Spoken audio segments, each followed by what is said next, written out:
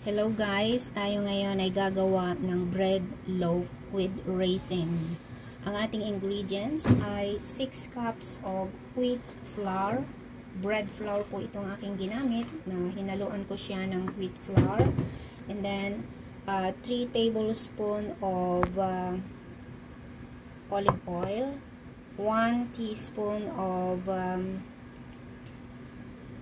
Himalayan salt, 3 tablespoons of red sugar, segunda ang aking ginamit, 2 itlog na kung saan ay hinahalo ko na dito sa 1 cup of milk. Ang aking ginamit ay carnation, 1 cup of carnation, and then 2 eggs, and half cup of boiling water, yung pong cold boiling water, 1 cup of raisin. Sa ating dito po sa ating flour ay inihalo ko na rin po rito yung ating pong 3 tablespoon of active yeast.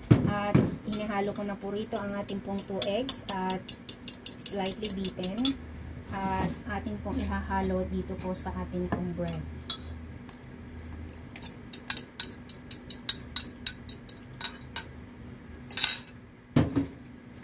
Yung pong kanyang salt, yung pong sugar, yung pong oil, at yung raisin, yung kanyang raisin. Halo na po natin lahat ng ingredients at 1 teaspoon of vanilla flavor.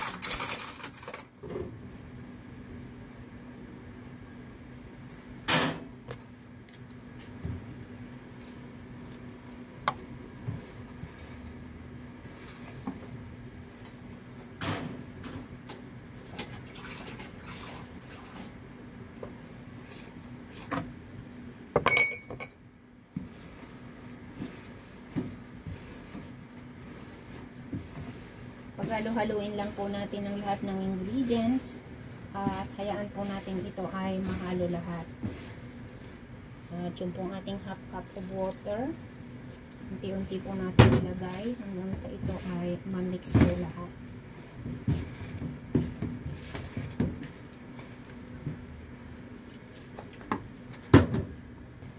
Habang hinahalo po natin ang ating pong flour, ay ilalagay ko po dito sa akin pong pagmamasahan.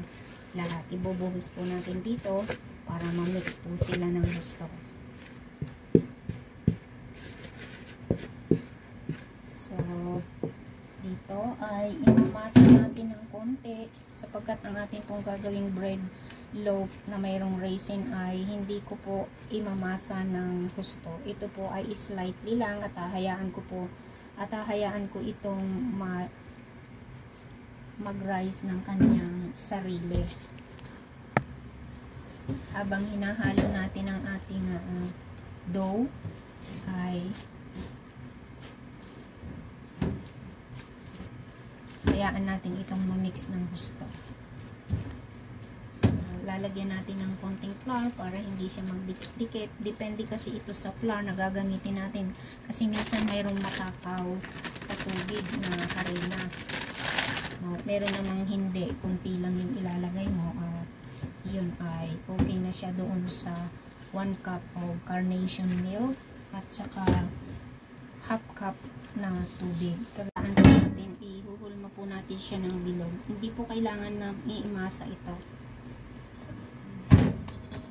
Hiran lang natin ng konting butter sa ibabaw.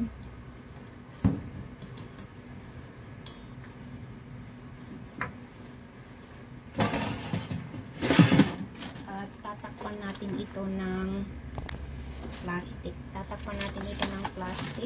At after po ng 1 hour or after po ng 1 hour ay ating pong titingnan ulit at ito ay aalsa na. So, tinakpan ko po siya ng plastic at ilalagay natin ngayon doon sa microwave para siya ay umalsa.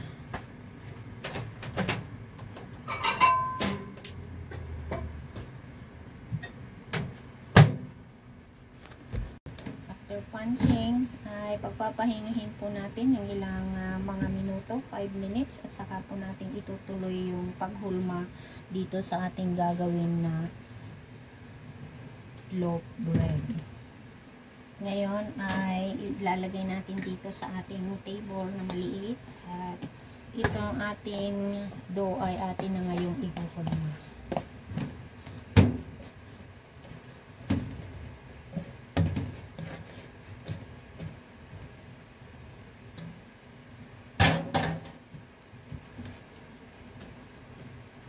Platin po natin siya. Very elastic na po siya.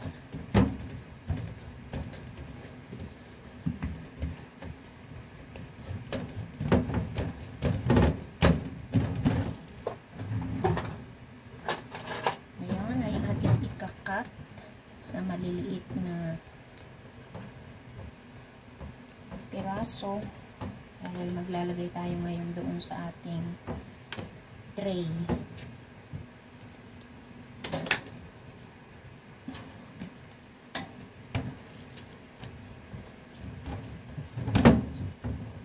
Paplatin natin siya at saka natin i-roll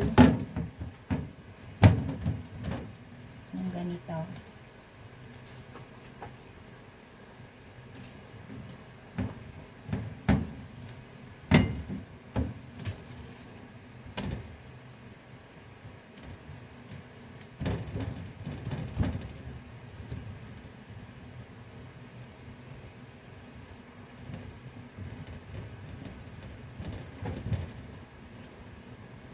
So, kailangan po natin i-clip yung pagdudugtungan nito upang hindi siya mabuhaghag mamaya pag ito ay umalsa.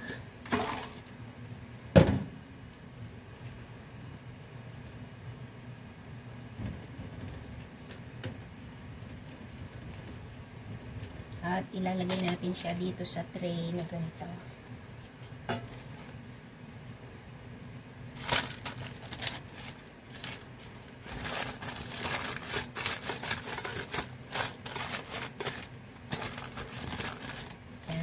Lalagay natin siya dito sa tray na ganito, at mamaya ay i-bake natin after 1 hour na ito ay umalsa.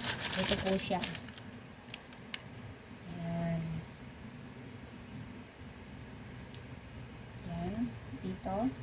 Pinapakita ko lang sa inyo para alam po natin yung kung paano siya gawin. So, hayaan po natin siya dito, and then yung pong iba ay ating pupulmahin na bread, tinapay na paisa-isa yung piece by piece, parang raisin bread instead na loaf.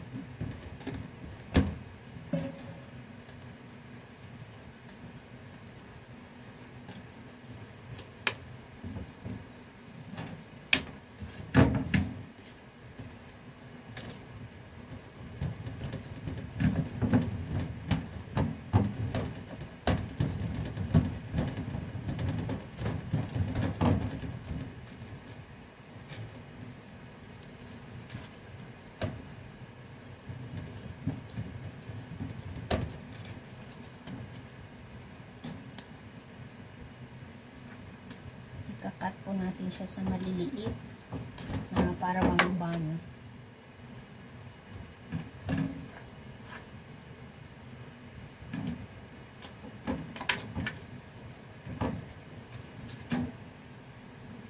Dito po, huhulma po natin siyang bilog at ilalagay po natin sa ating tray. Dito sa ating tray.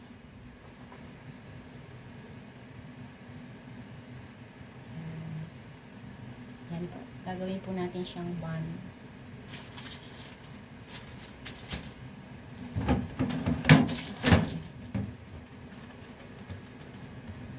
Yan. Bun na siya.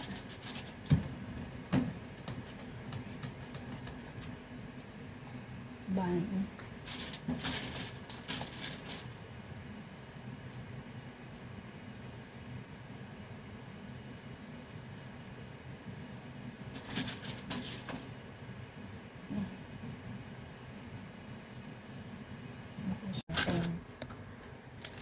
tinakpan ko siya ng plastic para siya ay mas madaling umalsa.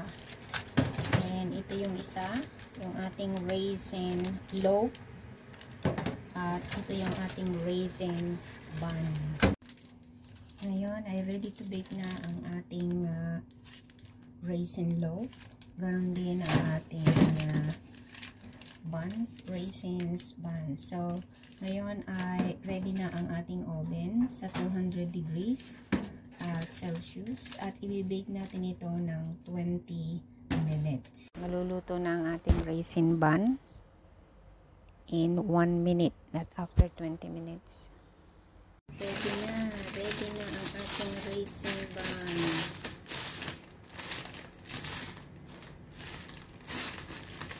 Lalamigin na lang natin dito. Lamigin muna natin dito bago siya mainit pa.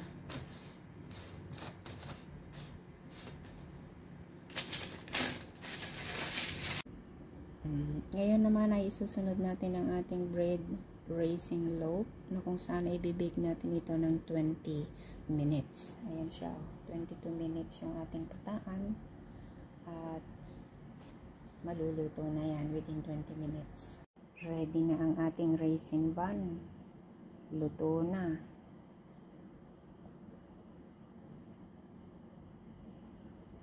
Ready na ang ating raisin bun at raisin loaf na kung saan ay pwede nang magkape.